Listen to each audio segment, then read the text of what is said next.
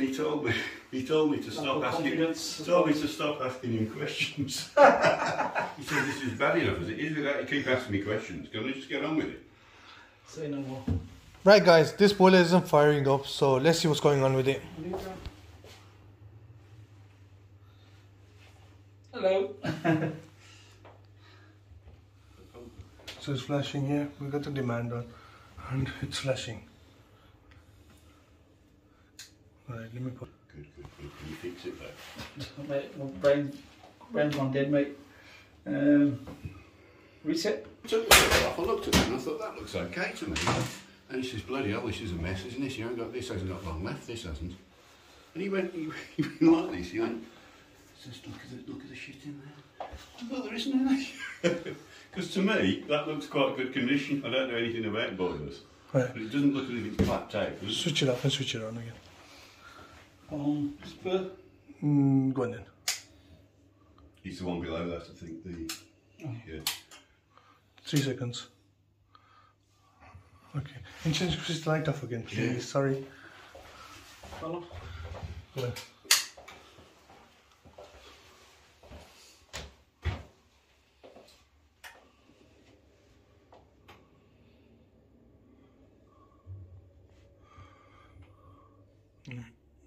And that's how I test it to the future me, right? So problem on this boiler is the fan's faulty. I'm sorry about that. I'm sure I should have tapped him and tell him what's happened because I'm sure he'd be interested to know.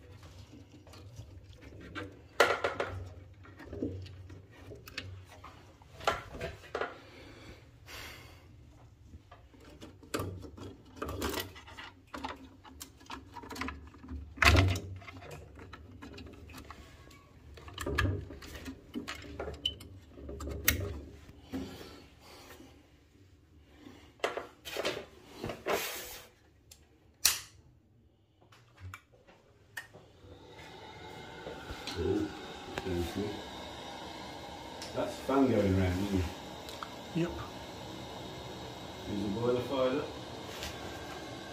Okay. So will the radiator start to get hot now? Should do, shouldn't they? Yep. Guys, thank you for watching, and this one's completely repaired now. It's working fine. Now if your boiler is broken down in Birmingham or surrounding area, give us a call. Thank you. Till next time, keep smiling.